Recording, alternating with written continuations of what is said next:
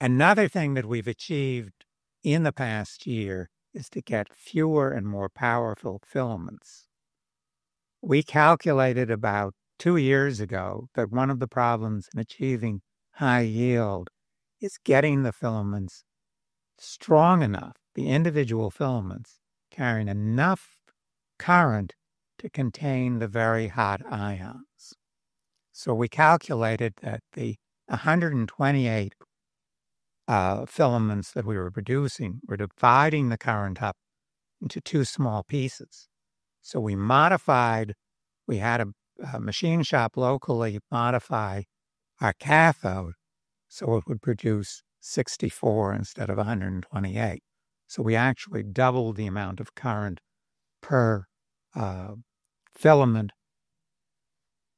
Experimentally, we got half as many filaments, and they were lasting longer. So instead of being totally disrupted, the filaments are still present at the front of the current sheet over here, and the filaments are still present. They're obviously not as regular as we want them to be. We want them to be very regular, to have extremely symmetrical compression, but they are there. Ignore those things. Those are on the ICCT chips. We have to clean those off. So this gives an idea of our recent progress. This is since we installed the modified beryllium electrodes. This is our third set of electrodes, or our third modification of the electrodes. And since we installed these electrodes back in September of last year, we've had a big rise in fusion yield. We've also found that we can clean off the anode from tiny particles that are produced from the shot by a cleaning mix of deuterium and nitrogen. And if we only count the shots that are made after the cleaning shots, then they look like that. So most of these low yield shots are the ones that we knew wouldn't produce high yield because they're the cleaning shots. This also, by the way, shows one thing about research. Research does not proceed in a straight line. You can see ups and downs, and that's not random variation. That's us deliberately changing the conditions to search for the way up.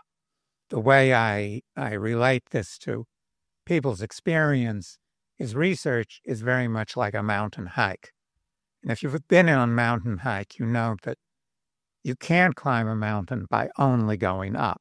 The trail always goes down. And even though that sounds like a waste of energy, it's the only way to get up the mountain is going ridge by ridge. And that's what we've been doing in a research program that has lasted quite a long time. We've been doing this for 16 years at our facility up in Middlesex. And like most research projects, it does take longer than you think. So you're seeing this for the first time among the general public. These are some pictures that we've taken over the last couple of weeks, which shows the problem of cleaning off the boron products. So we found that the boron actually chemically reacts with the beryllium to produce this pinkish substance, which is beryllium boride. But with our cleaning shots, as the cleaning shots proceed, we can see that it's being eroded. First, you have this phenomena of the erosion producing tiny grooves. These grooves, again, this is about 1 centimeter. These grooves are spaced about 100 microns across. This is a phenomenon we see even in water erosion. So over thousands of years, water will erode sandstone or some other very even, smooth material into these linear grooves. So that's what we're seeing here, except the erosion happens over a millionth of a second instead of 10,000 years. And we're seeing that this process is starting to work because these have the pink color, which is intrinsic to beryllium boride. But I don't know whether you can see this on the screen. And people see that this is starting to become rainbow colors rather than pink. So that means we're getting to the stage that the layer is so thin, the colors are being produced by the interference of light, such as the colors of a soap bubble. So that shows that we're making progress. Now we want to redesign our cleaning shots so that we can do this in just one cleaning shot instead of a dozen, but we are making progress. And this shows how the cleaning is actually proceeding. So this is the top of the anode, and this is the bottom. And the top is being cleaned more thoroughly because the sheath proceeds downwards and accelerates. So this part is exposed to the radiation from the sheath for the entire 1.8 microseconds.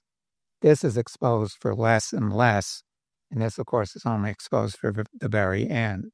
So the cleaning is, you can see the color up here is much grayer. And finally, this is sort of an indication of what we need to clean. This is the very top of the anode. This is the insulator. And you can see these little particles, which are presumably beryllium. Those are things that shouldn't be there and that we need to clean off, because if they're there during the shot, the current concentrates irregularly. And again, for good compression, you have to have a great deal of symmetry. An analogy is if you're trying to get 10 or 12 motorboats to converge within the smallest circle, they all have to be running at the exact same speed. If some are slower, then the size of the circle that they're in, the minimum size, is much greater. And that's what we find. If there's a little bit of asymmetry, you get much less density and therefore much less fusion, because the fusion rate goes as the square of the density. So the next steps are optimization of the breakdown, which means end of the cleaning. Then we're going to move from the mix to pure decaborane fuel. And finally, we're going to increase the power of our machine. Our machine actually has 12 capacitors on it, but only 8 are attached. We're experimenting first at the lower level. So sometime this year, we're going to attach the other 4, and that's going to boost our current from approximately 1.8 megamps to approximately 2.4 to 2.7. So since that's going to make our filaments bigger, everything's going to get better. Theoretically, there's a scaling of the current to the 8th power. So we expect a big boost in yield, and that's when we expect to enter the stage where we're trying to get net energy. So finally, I have a few more minutes. Yeah, I want to explain how we expect to get energy out of the machine. So after we complete the research phase and we get net energy, we need a much bigger engineering phase to create a lab, to transform a lab device into a working fusion generator, which can roll down an assembly line like a car. So these generators will be small enough that you're not going to be building them on site like a fission reactor. You're going to be manufacturing them like automobiles, which again will make them much cheaper. So this is how we expect to get the energy out.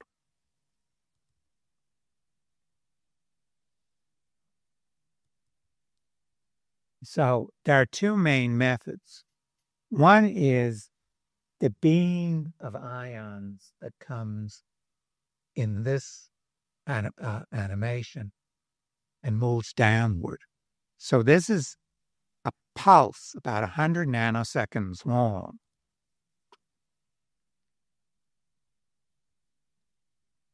And when this pulse enters an energy collection device, which is simplified as this coil, it creates a magnetic field.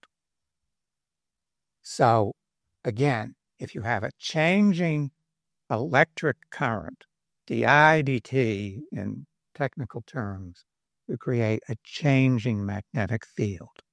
That changing magnetic field induces a changing electric field that is azimuthal. So when you have a coil or a more complicated geometric pattern of a conductor, you create electricity in the conductor. The conductor in turn creates a contrary electric field which slows down the beam. So you have a transfer of energy inductively from the beam to the current in the coil. So the current in the coil flows to a second set of very fast capacitors that will store the energy. Part of that stored energy will be used for the next pulse, and part of it will be fed to the grid to be converted to alternating current. Now, the trick here is, as this exits the coil, everything will happen in reverse. So what you need is a very fast switch, which closes as soon as the charge has been transferred to the capacitors and doesn't allow the backflow. So that's another. There are such switches based on diamonds, but that's another challenge for the engineering part of the project.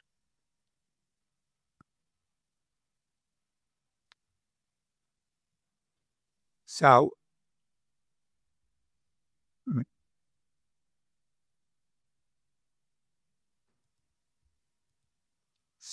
a third of the energy is released in the form of X-rays. So the X-rays are captured in a device of our own invention. This is a patented device that's based on the extremely well understood photoelectric effect, discovered a century ago by Einstein. So what happens is the X-rays pass into a series of conducting plates and electrical grids. So for each of these thin conducting plates, some of the X-rays are converted through the photoelectric effect to electron energy. So the electrons exit these thin plates, and that's why they're so thin, so the electrons can get out of them without losing much energy. And they're captured by these charged grids. So the grids are charged at various voltages to capture the electrons at various energies. And we've calculated that this device can operate at about 80% total efficiency. So again, this pulse of energy is captured and fed into a fast capacitor, and from there into the grid.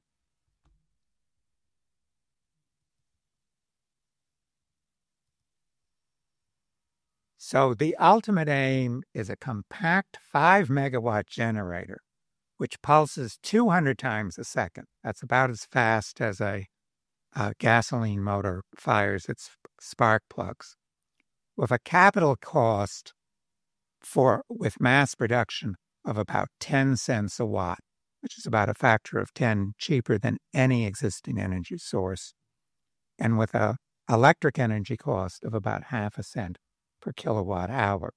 This is about 30 times less than what we're paying here in New Jersey.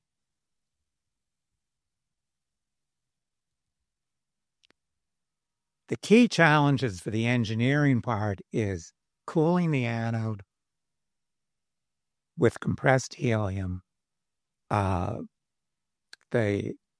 material questions of the beryllium-boron compounds. Can we actually use these compounds to shield the beryllium from erosion? And getting the electrodes. Ivy or ivy keratosis? Yes. Let's change that song.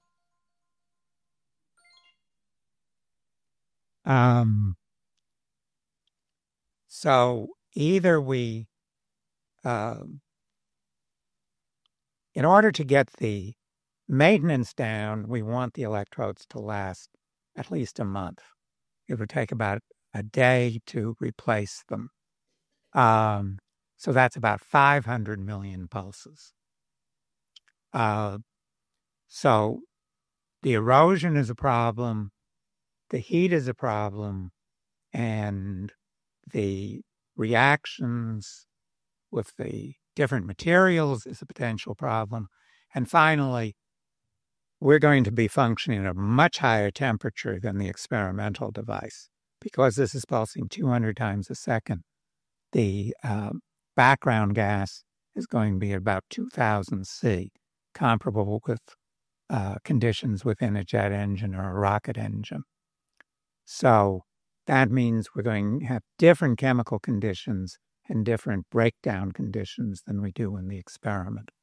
So all of that will take a project that is probably at least 10 or 20 times bigger. We now have a staff of basically 3 or 4 people. We'll probably need a staff of about 150 to 200 scientists and engineers, and a budget of much larger, maybe 150 or $200 million. So we raised this money from the general public through crowdfunding, and currently we're raising $2.5 million. And if you're interested, you can get information from WeFunder, which is the crowdfunding platform. We're not allowed to discuss the finances outside of that platform. So thank you very much, and I hope we have time for some questions.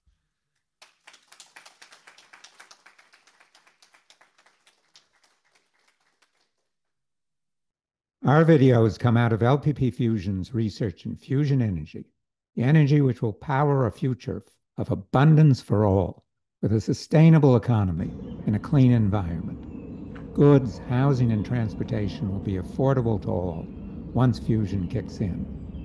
Fusion energy is the key to building a better world now.